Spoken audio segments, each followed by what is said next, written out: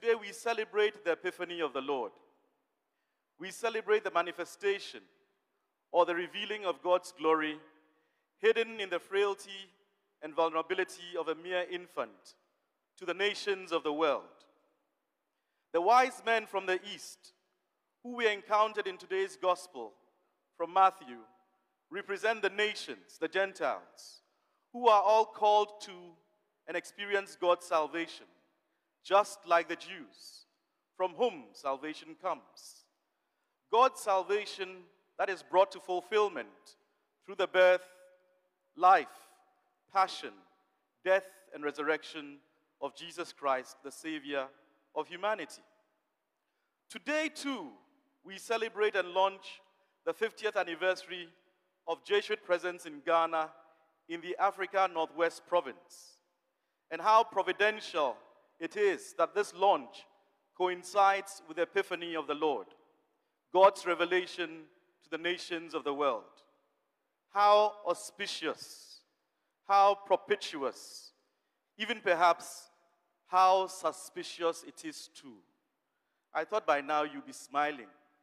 I'm giving you all the English I have learned as a Jesuit, and you are still there. St. Ignatius, did you hear what I said? How auspicious, how propitious, and perhaps even suspicious too.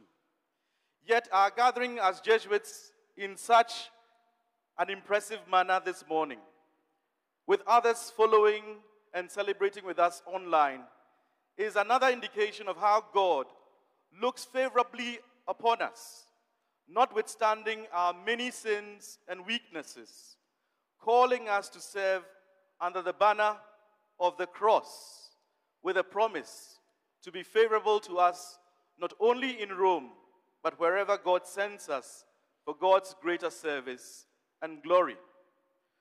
From this day that we have heard proclaimed to us that when Jesus was born in Bethlehem of Judea, wise men arrived from the east. We also recall that on a Sunday just like this, on September 29, 1974, a wise man arrived in Ghana, having been missioned to our shores from the east. That is to say, east of Ghana's borders, where Nigeria is located. Nigeria was and remains the headquarters of the current Jesuit province of Northwest Africa, and was at the time an apostolate of the New York province of the Society of Jesus. To the praise and glory of God, this wise man is still alive today. Reverend Father Patrick Joseph Ryan, S.J. To God's glory then, let us give God a full round of applause in thanksgiving to God for that moment and for the life and mission of this man, Pat Wright. Please, a good round of applause to God for that moment.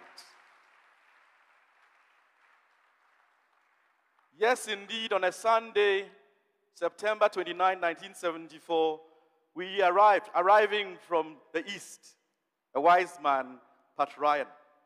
Although preceded by other Jesuits, such as the German Johannes Hoffinger, who as early as 1954 conducted workshops on catechetics in Ghana, and others who visited sporadically from 1968 to 1974, Father Pat Ryan was the first Jesuit formally sent on a long-term mission to Ghana in 1974. It is this original moment that we, the Jesuits of the Northwest Africa province, are marking this year and launching today. The biblical wise men from the east came bearing gifts. Thus we heard proclaimed to us a short while ago that then they opened their treasures and offered him gifts of gold, frankincense, and myrrh.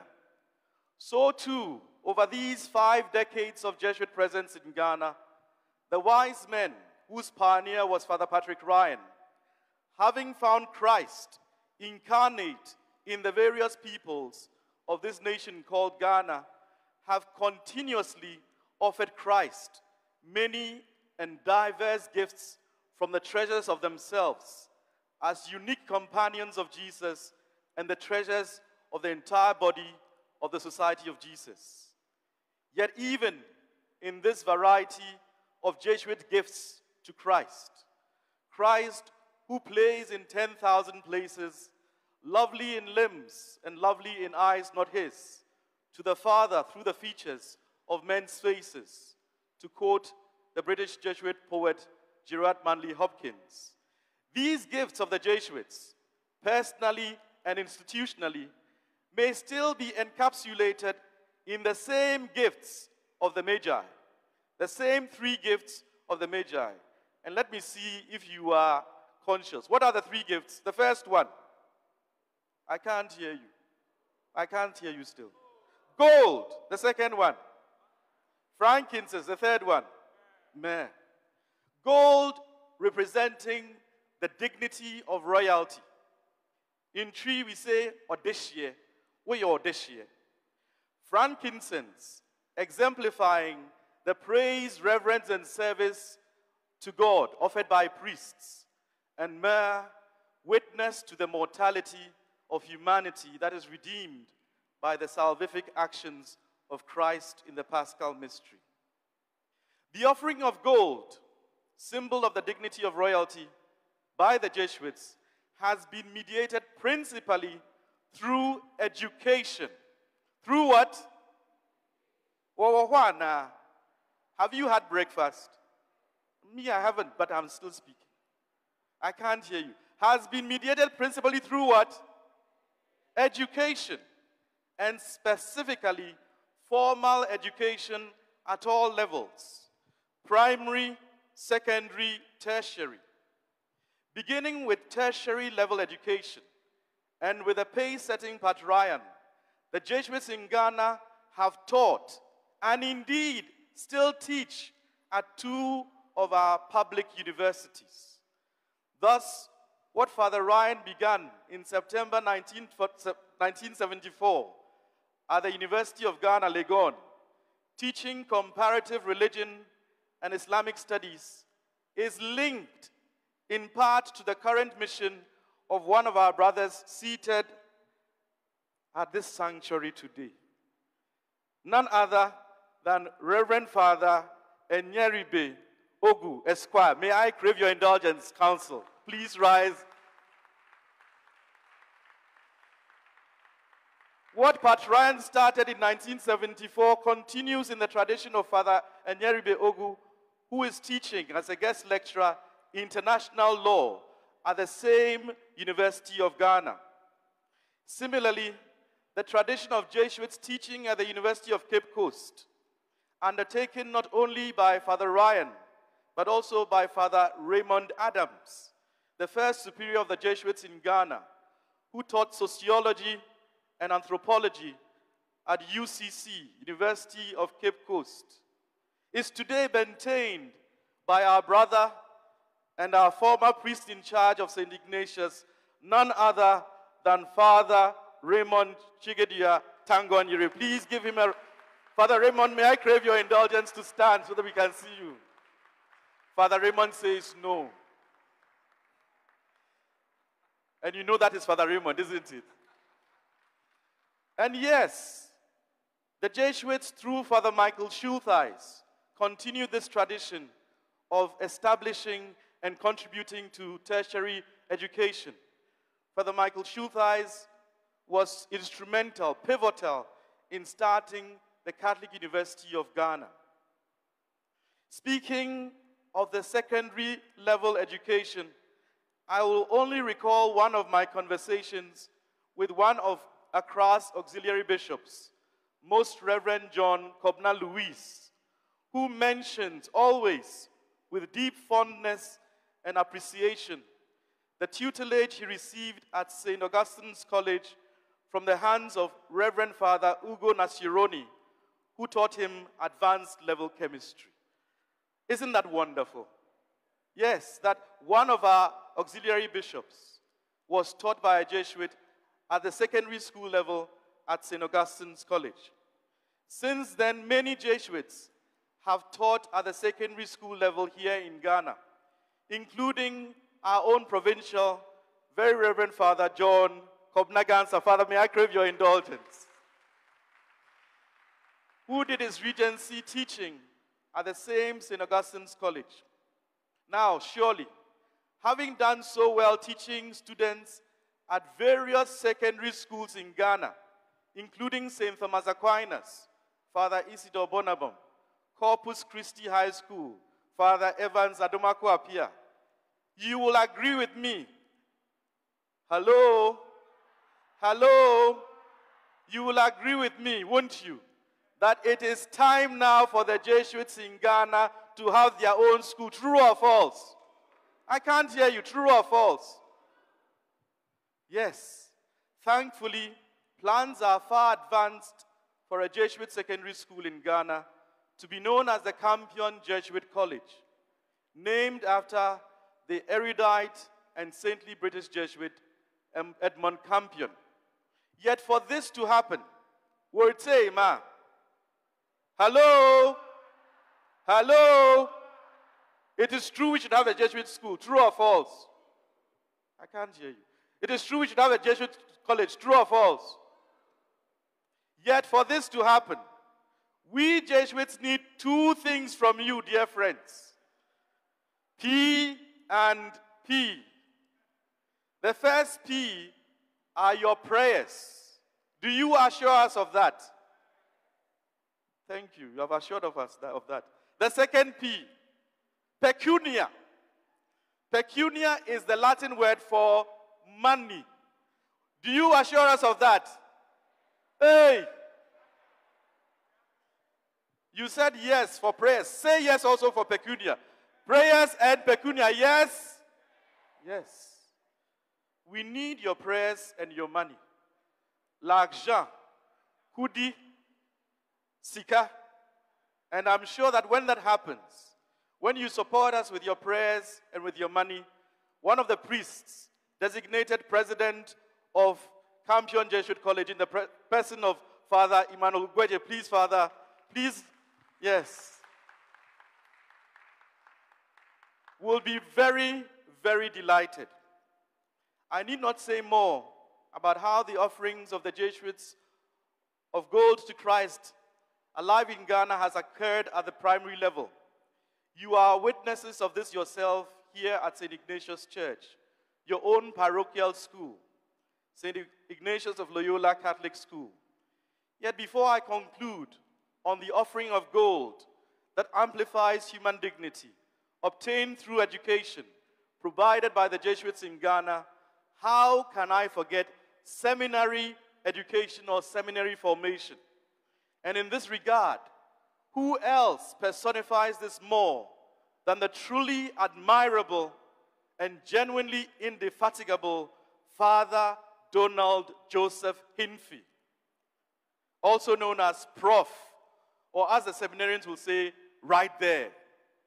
Again, to God's greater glory, may I kindly request that we give a massive round of applause to God.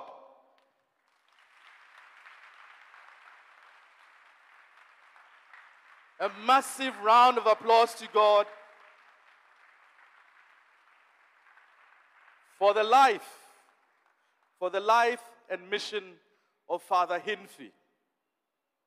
In more recent times, the offering to God by the Jesuits of gold has been in proclaiming the inalienable dignity of human beings, and that is being carried forward through the Arupe Jesuit Institute established in November 2018. Several Jesuits, including yours truly, myself, have been involved in presenting this offering. Among the Jesuits include Father Cornelius Apili, who was here with you, Father Collins Obidiaga, our very own Mr. Vincent Mumuni, our brother on the sanctuary, and your former assistant priest in charge, Father Evans Adomako Apia. The offering of frankincense, of priestly worship, in praise, reverence, and service of God, has been offered by the Jesuits in Ghana principally through two means. Our retreat center, Flavor House, opened in April 1990. The tradition of retreat work spans many decades and has witnessed the involvement of countless Jesuits. In our day, it is being carried forward not only at Clever House through the work of some of our companions here, like Father Gustav. Father, can we see you indicate? Yes. Father Peter Ehimanri, also known as JP. Father Raymond Tangonyiri, and of course, Father Donald Hinfi. This tradition of showing the way to Christ is continuing not only at Clever House, but today is being taken further afield through the work of Father Tim Bangwen, who, being missioned recently to Kumasi, is showing the way to God and offering that service, that oblation, that is of priestly significance at the Center for Spiritual Renewal in Kumasi.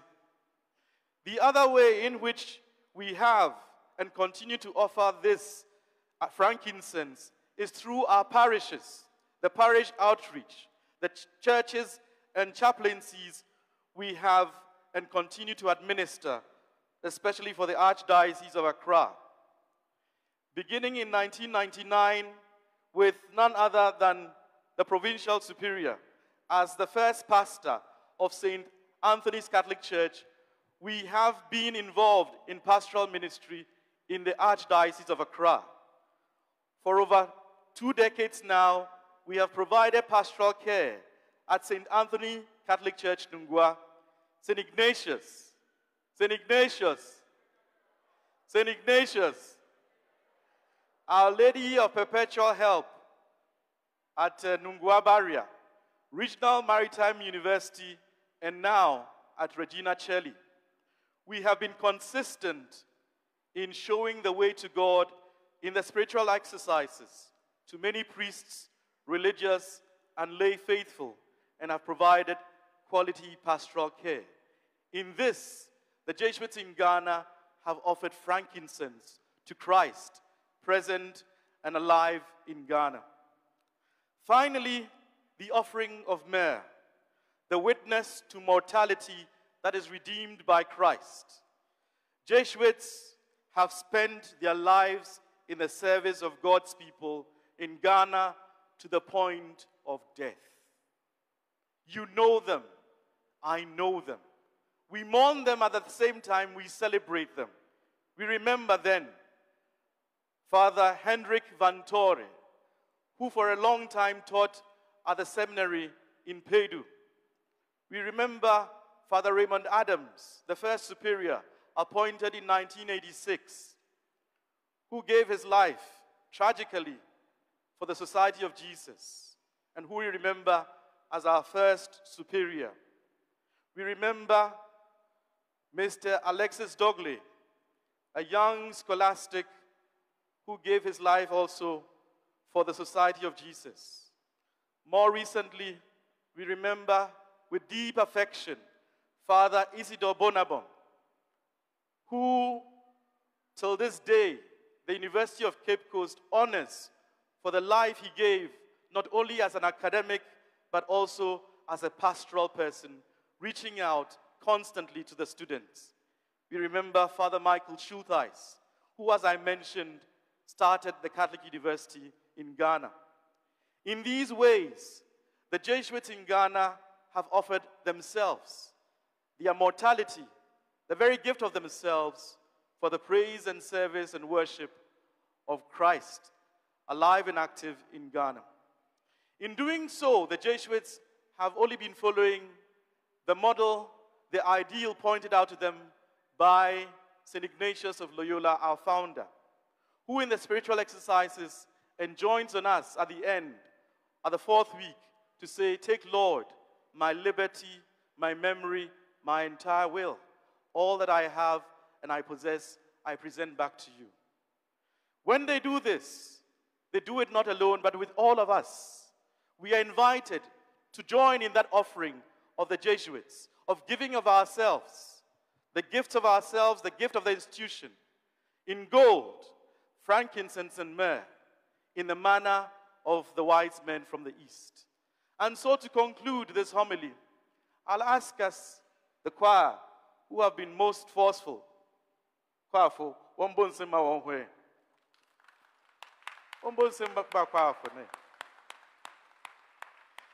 I'll ask the choir to play for us, and we all sing that beautiful song that we sing at Epiphany. Onyansa fonze wana cheze wataba. We bring our gifts, but above all, we bring ourselves. The Jesuits, through thick and thin, in human weakness and frailty, have offered gifts of gold, frankincense, and myrrh. But above all, you don't know the song. You don't know it. So when you mom and your father bakasa, you pam winina. So my dear friends, just as the Jesuits have offered these gifts, so also in doing so, we invite you to join us to offer our own gifts to God and ultimately the gift of our very self. When we do this, we shall proclaim that Jesus is truly the Lord, the Savior of the nations, which we celebrate on this Epiphany Day. And so now, reflectively, let us pause and have this song that ushers us into the giving of ourselves, just as the Jesuits have done so for the past 50 years in Ghana, in the Northwest Africa province, to God's greater glory. Amen.